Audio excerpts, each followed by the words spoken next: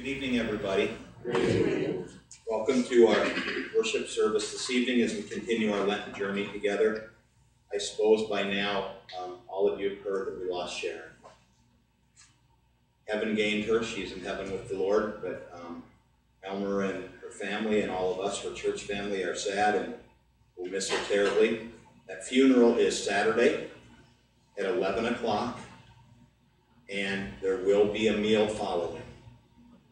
Okay? There will be a meal provided, just like we've done in the past. So, also, that precipitated some things at the meeting last night because of all this, and just a short explanation. For 8 months now, your elders, I think, have done a fantastic job in trying to manage all this. But you know, one decision, and it came up last night at the council meeting, the elders are in charge of the doctrine and practice of the church to make sure that we're in accord with the scriptures and Lutheran confessions and make sure services go off on time, all those things. And it was brought up at the meeting last night, why is this mask thing an elder's decision? And so, with everything happening with Sharon's funeral, and it was brought up at the council last night, and the council last night decided that as of Sunday, masks are no longer mandatory. Okay? So it will be up to each individual to wear or not wear their mask as they see fit, and follow their conscience and judgment. So I want to pass that on.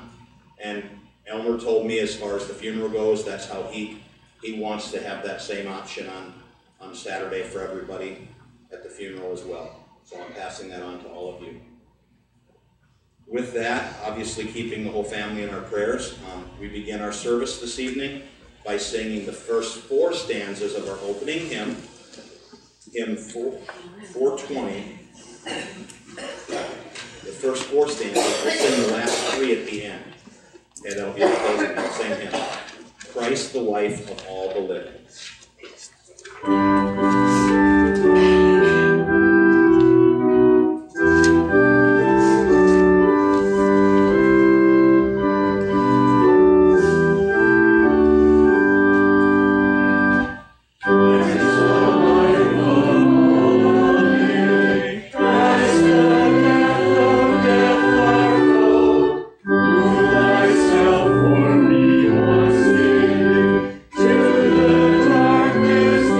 So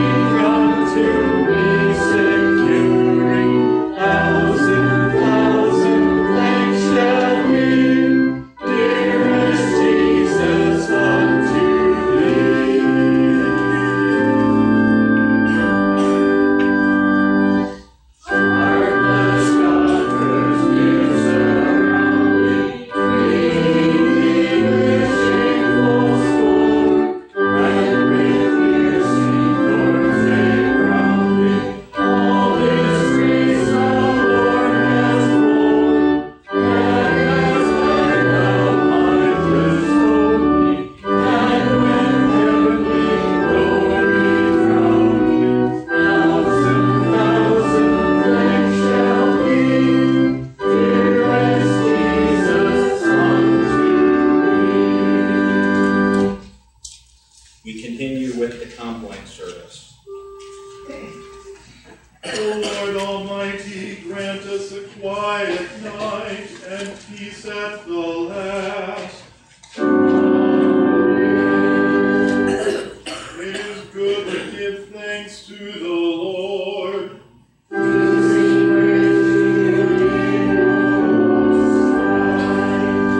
To herald your love in the morning.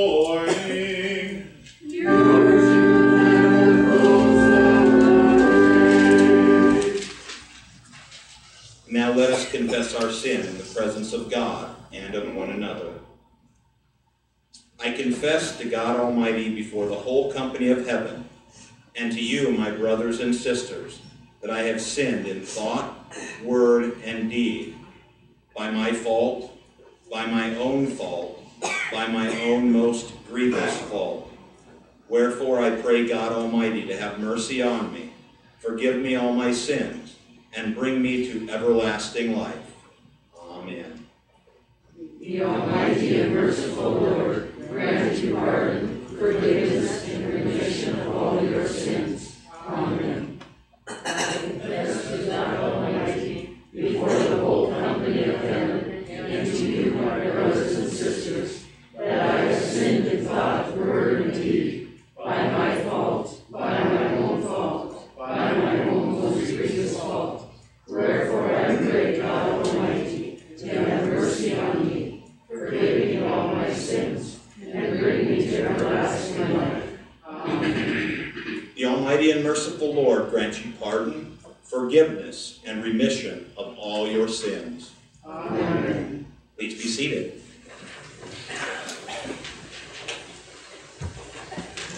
Our first reading for this evening is the reading from the Passion history of our Lord and Savior Jesus Christ, as drawn from the four Gospels. Jesus in Gethsemane. Jesus and his disciples sang a hymn after they had eaten the Passover meal and the Lord's Supper. Then they left the upper room and headed for the Mount of Olives, which was just outside the city of Jerusalem. It was already late at night. On the way, Jesus told his disciples, "This very night you will all be offended because of me. For the scriptures say, I will kill the shepherd, and his sheep will be scattered. But after I have been raised from the dead, I will go ahead of you into Galilee and meet you there." Peter answered, "Even if all the others should fall away because of you, I will never fall away." But Jesus replied, "Listen to what I tell you. This very night, before the rooster crows twice, you will deny me 3 times, saying, you don't even know me." Even then Peter confidently replied, "Even if I have to die with you, Lord, I will never deny you." And all the other disciples said the same thing. Jesus continued to walk along with his disciples. They crossed the brook Kidron and came to the Mount of Olives. On one of its slopes there was an olive grove, a place called the Garden of Gethsemane. Jesus had often gone there in the past with his disciples when he wanted to be alone. Judas had also been there with Jesus many times before, so he knew the place well. As they reached the entrance, Jesus said to his disciples, "Sit down here while I go ahead and pray. Pray that you will not fall into temptation." Then he took Peter, James, and John along with him and went farther into the garden. Great grief and anguish came over him. He told his disciples, "My soul is so overwhelmed with sorrow, it's almost crushing me to death. Stay here and keep watch with me." Then he walked away from them, about as far as a man can throw a stone. He knelt down with his face to the ground and prayed that, if possible, the hour might pass from him. "Father, my Father," he prayed, "all things are possible for you. There is nothing you cannot do. Please take this terrible cup of suffering away from me. Yet not what I want, but what you want. Not my will, but yours be done." Then he went back to the 3 disciples, but found them sleeping, exhausted from grief and sorrow. So he said to Peter, "Why are you asleep? Couldn't the three of you stay awake and watch with me for 1 hour? You must stay awake and keep praying so that you will not fall into temptation. The spirit is willing, but the sinful flesh is weak." Then Jesus went away and prayed a second time, saying, "O my Father, if it is not possible for me to get rid of this cup of suffering without drinking it, may your will be done." When Jesus returned, he found his disciples sleeping. They just couldn't keep their eyes open. They didn't know what to say in answer to his questions. So he left them again and went away and prayed a third time, praying the same prayer as before. An angel came from heaven to strengthen him, and as his agony grew worse, he prayed all the harder, and his sweat looked like drops of blood falling to the ground. When he came back to his disciples, he said to them, "Are you going to go on sleeping the rest of the night? But look, the hour has come for the Son of Man to be betrayed into the hands of wicked men. Get up and get ready to go. Here comes the man who is going to betray me." Even while he was saying this, Judas arrived with a large crowd of men. Among them were Roman soldiers and men from the temple police force armed with swords and clubs. They also carried torches and lanterns with them so they could find their way in the night. They had been sent by the Jewish religious leaders, the chief priests and teachers of the law, the elders of the people, to arrest Jesus. Earlier, Judas had worked out a signal with the soldiers and the police. "The man I kiss is the one you want. Grab him and hold him." So as soon as he had a chance, Judas walked up to Jesus and said, "Greetings, Master," and kissed him. "Friend, why have you come?" Jesus asked him. "Judas, do you betray the Son of Man with a kiss?" And since Jesus knew everything that was going to happen to him, he then turned to the crowd and asked, "Who are you looking for?" "Jesus of Nazareth," they answered. "I am Jesus of Nazareth," the Savior replied. When Jesus said this to them, the men all backed away from him and fell to the ground. After they had struggled to their feet again, Jesus asked them once more, "Who are you looking for?" Once more they said, "Jesus of Nazareth." "I've told you," Jesus said. "I am Jesus." Then pointing to his disciples, he added, "If you're looking for me, then let these men go on their way." He said this so that what had been said earlier that night would come true. "I have not lost one of those that you have given me." Then the soldiers and the temple police took him and made him their prisoner. When the disciples saw what was happening, they asked, "Lord, should we fight them with our swords?" Before Jesus could answer, Peter pulled out his sword and swung at the high priest's servant, cutting off his right ear. The servant's name was Malchus. "Stop," Jesus said. "Put your sword back in its case, for all those who take up the sword will perish by the sword. Shall I not drink the cup the Father has given me? Don't you know that I could ask my Father to send a whole army of angels to help and protect me, and he would send them at once? But then how would the scriptures be fulfilled, which say that all that is happening is part of God's plan?" And he touched the servant's ear and healed it. Then Jesus turned to the chief priests and the other leaders in the crowd and said, "Did you have to come out here with swords and clubs to capture me, as if I was a terrorist or revolutionary? I was with you day after day teaching in the temple. You never raised a hand against me. But this is your hour, the hour when the power of darkness is in charge. All this has happened that the words of the prophets in the scriptures might be fulfilled." Then all the disciples deserted him and fled.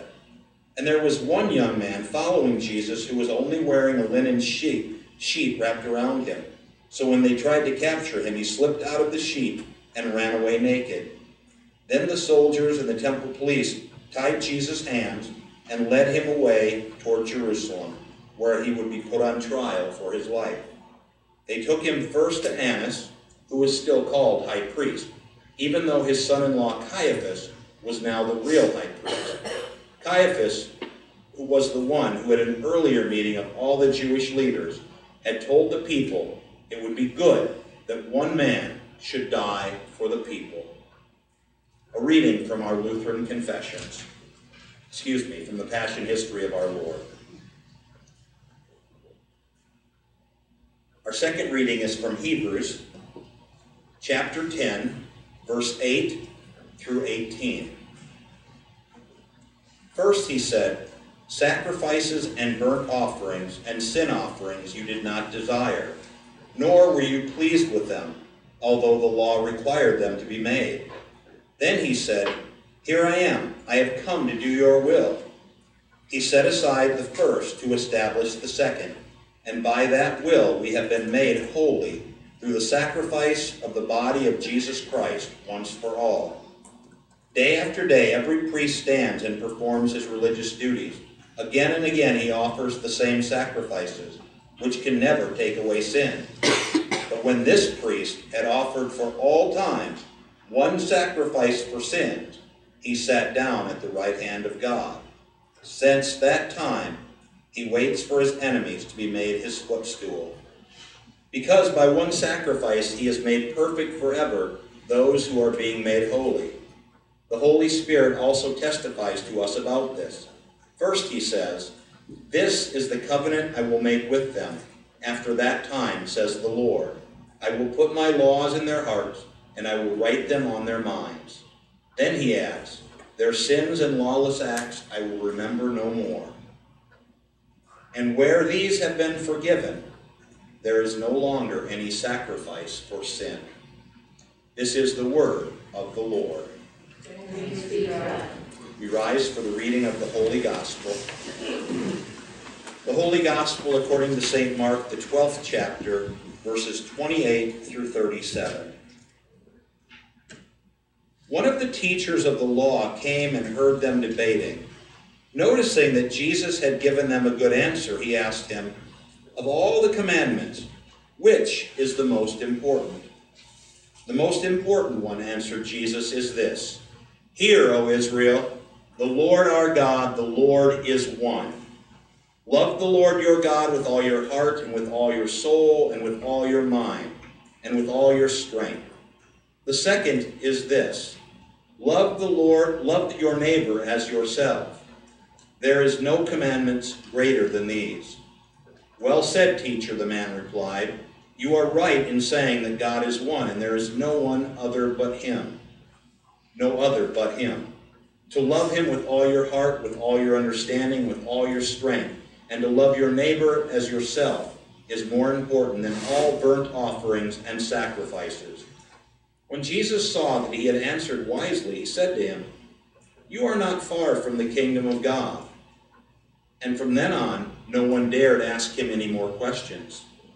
While Jesus was teaching in the temple courts, he asked, "How is it that the teachers of the law say the Christ is the son of David?" David himself, speaking by the Holy Spirit, declared, "The Lord said to my Lord, 'Sit at my right hand until I put your enemies under your feet.' David himself calls him Lord. How then can he be his son?" The large crowd listened to him with delight. This too is the word of the Lord. Thanks be to God.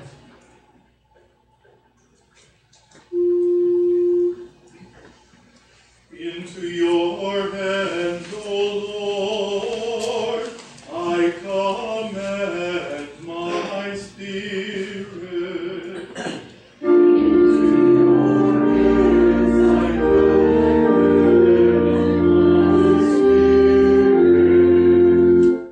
You have redeemed me, O Lord God of truth.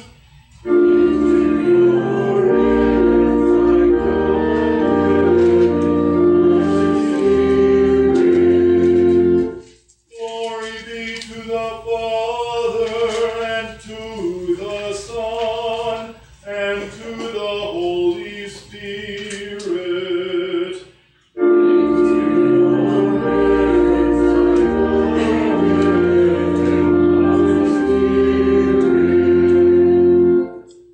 Please be seated. We sing our sermon hymn now, hymn 437, "Alas, and did my Savior bleed."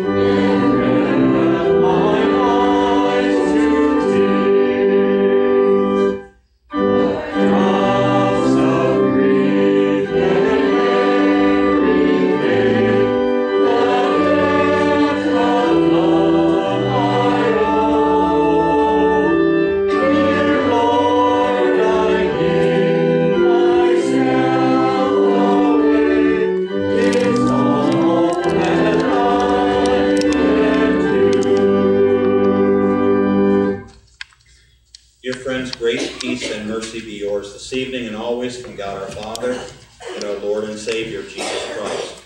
Amen. Our text for this evening comes from the Gospel of Mark, the 12th chapter, and I want to read again for you a few verses. One of the teachers of the law came to Jesus and heard them debating. Notice that Jesus had given them a good answer. He asked him, "Of all the commandments, which is the most important?"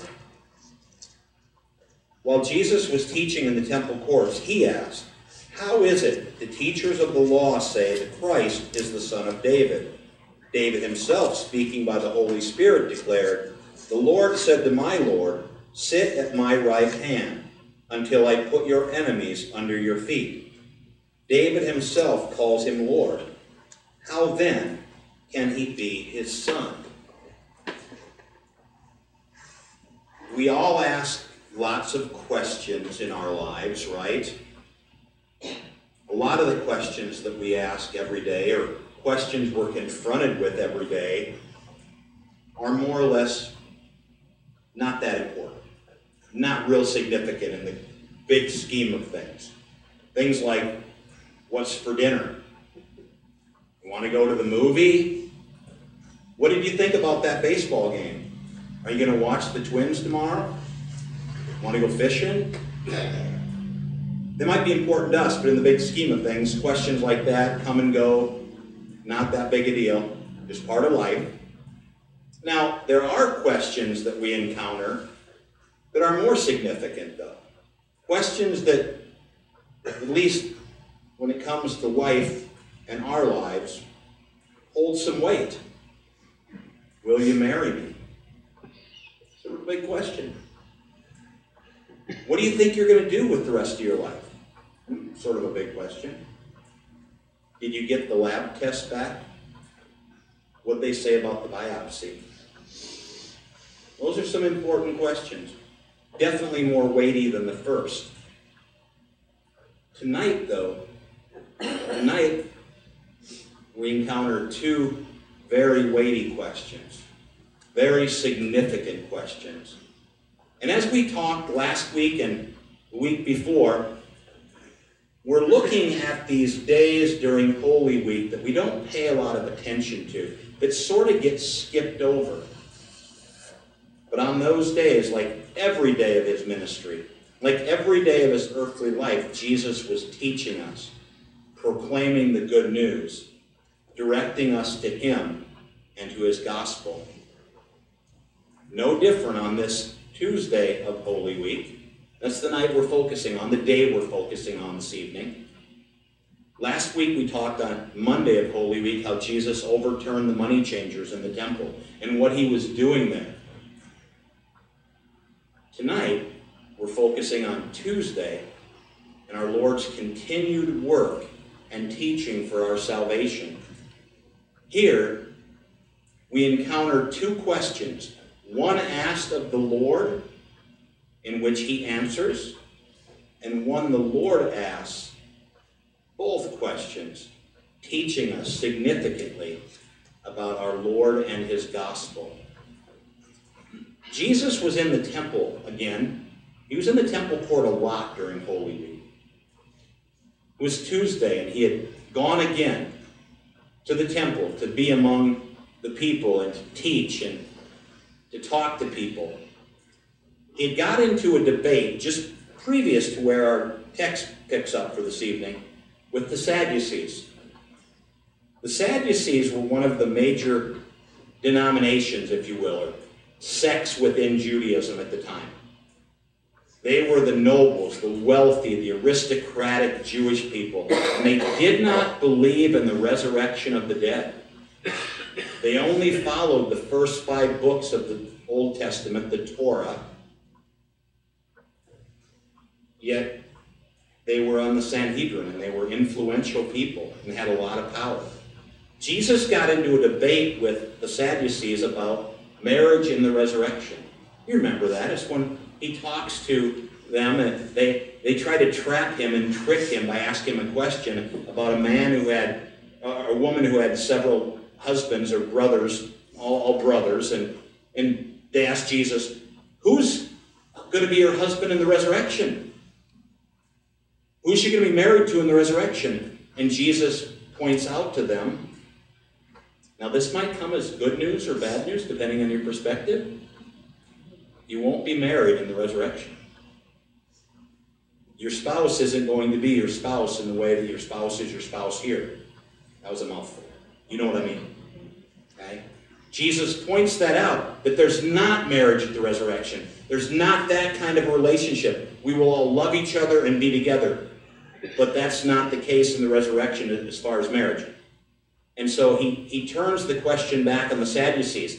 And we're told as we pick up our text for this evening that one of the scribes, one of the rival denomination guys, one of the Pharisee types in that group, he was listening and he was satisfied with Jesus' answer. So now he comes and asks Jesus a question of his own. Doesn't seem to be trying to trick Jesus, though. This doesn't seem to be a question with a bad motive. It just seems to be, he answered those Sadducees pretty good. I want to see what he says about this. And so he goes to Jesus and he says, "Teacher, what is the most important commandment? What is the greatest commandment?" And here Jesus replies from Deuteronomy and from Leviticus that, "Hear, O Israel, the Lord your God, the Lord is one." That's how he starts his answer. Right out of Scripture. Notice he doesn't say anything about, now this is what you do. When we hear commandments, we think that, don't we? We think this is something we're supposed to do or something we're not supposed to do. Something we have an obligation to carry out or something we have an obligation to refrain from doing. But Jesus doesn't start out that way. He starts out with a testimony from Deuteronomy who the Lord is. The Lord your God is one. And then he says, "You shall love the Lord your God with everything you have, with all your heart, with all your strength, with all your soul, with all your power." Jesus doesn't stop there, though. He goes on to quote Leviticus, I think chapter 6. He goes on to quote Leviticus, though, and say, "But the second is like it. You shall love your neighbor as yourself. These are the greatest of the commandments." And you realize that in answering that way, Jesus was summarizing the entire 10 Commandments. In other words, by saying, "Love the Lord your God with all your heart, soul, mind, strength," with all of you, Jesus was saying, remember the first 3 commandments. Shall have no other gods. Shall not misuse the name of the Lord your God. Remember the Sabbath day by keeping it holy. The first table of the law, as you're taught in catechism class, confirmation class. But think about that. If we could do that, we wouldn't need the 10 Commandments. If we could love God with everything we have, with our whole being, if we could fear, love, and trust in God above all things, that sounds familiar, then we wouldn't need to be told about the first commandment. We'd be doing it. We wouldn't need to be told not to misuse the Lord's name, because we never would, and we'd use it rightly. We wouldn't need to be told about remembering the Sabbath day, about not letting church get too long, about loving the Word of God, about gladly hearing and learning it. Problem is, we don't. We don't love the Lord our God with all our heart, soul, mind, strength all the time, do we? We just don't.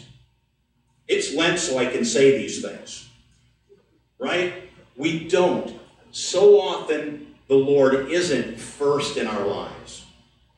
So often other things are. And I don't need to go through that list again. You know what they are. And again, when the Lord says, "Love your neighbor as yourself,"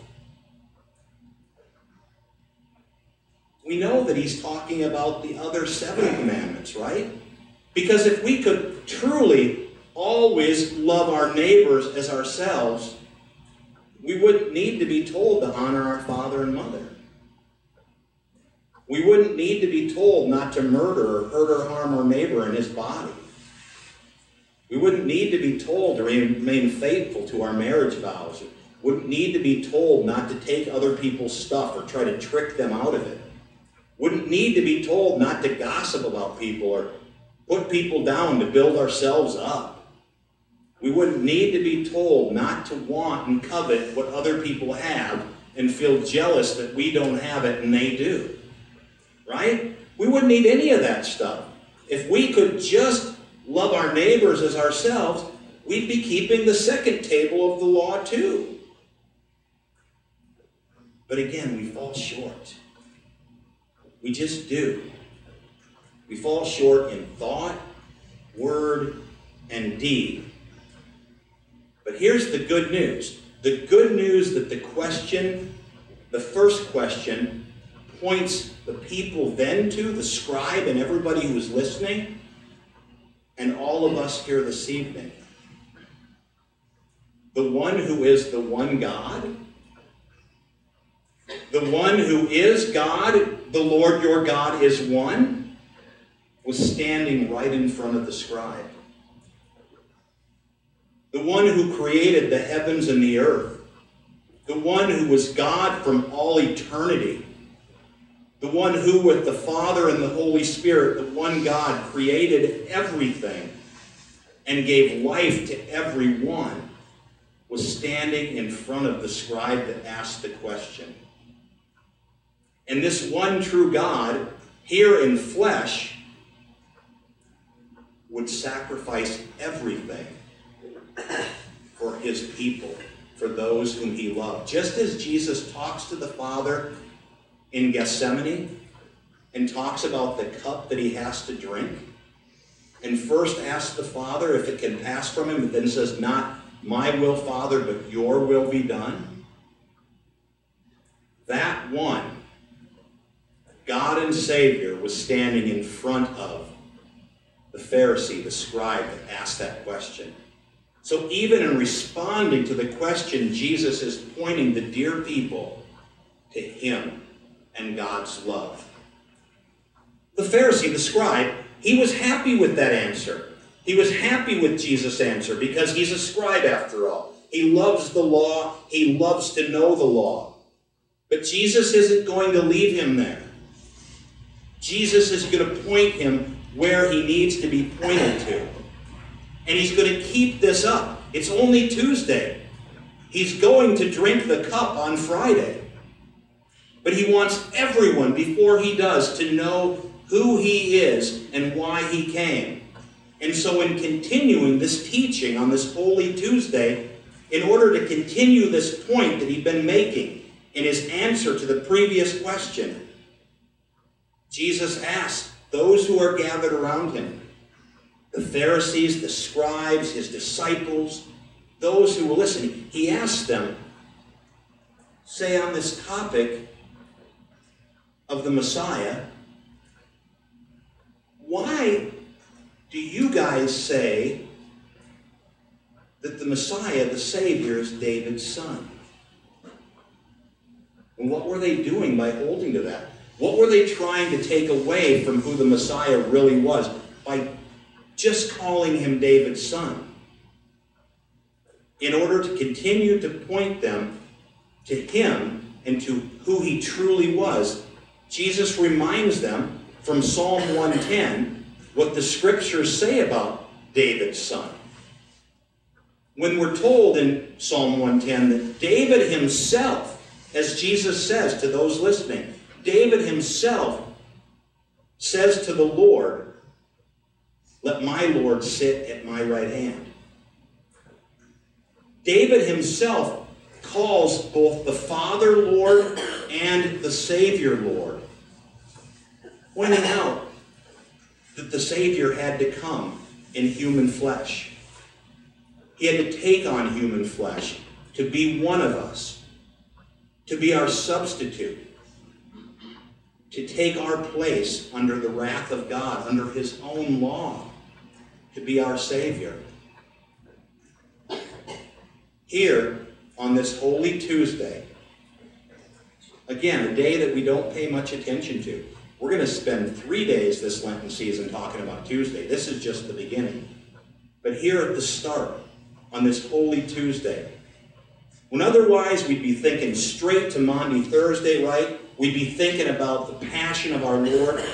Jesus is going about his business in the temple and amongst the people, teaching them about God, about the kingdom of God, and about who he is, proclaiming the gospel, pointing them back to scriptures that speak to him, and drawing all to him, who is the Savior, who is David's Lord, who is their Lord, who is the Savior of the world, who in just 3 short days from this evening that we're focusing on, would drink the cup that his Father willed for him to drink, so that he could be our Lord forever, and we could be forgiven all our sins.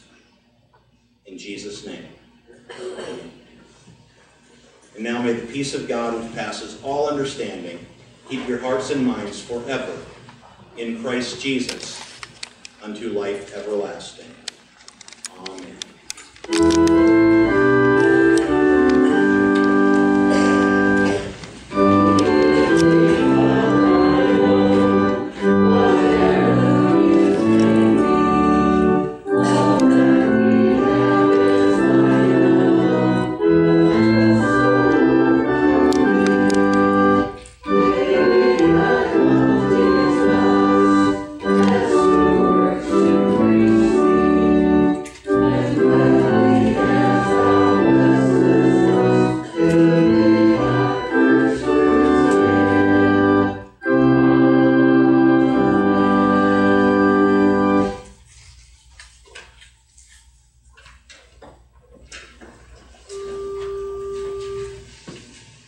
Hear my prayer, O Lord.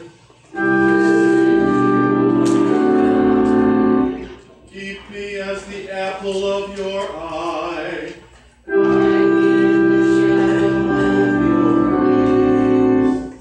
In righteousness I shall see you.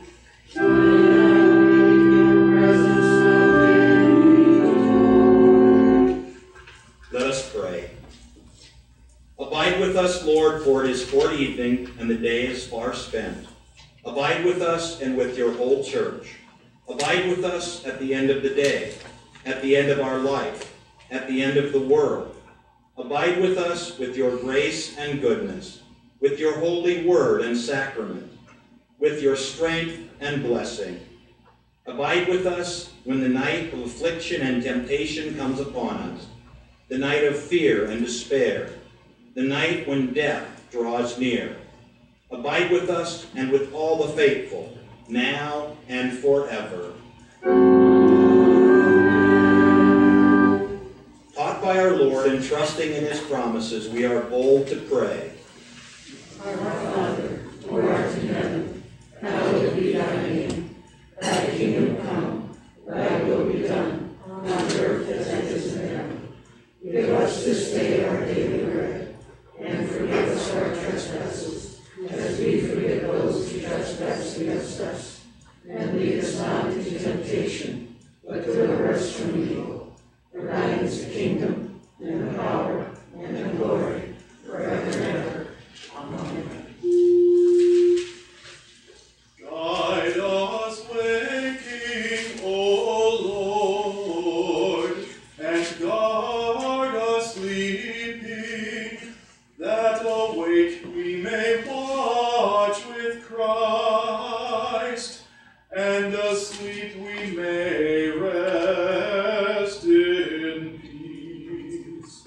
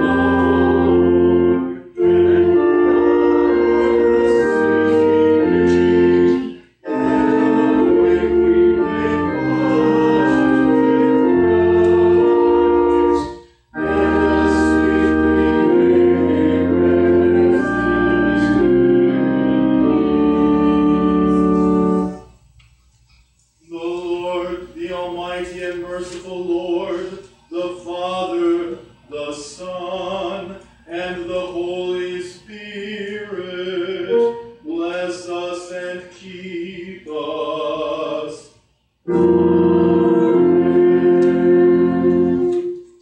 Please be seated as we sing our closing hymn, 420, the last three stanzas.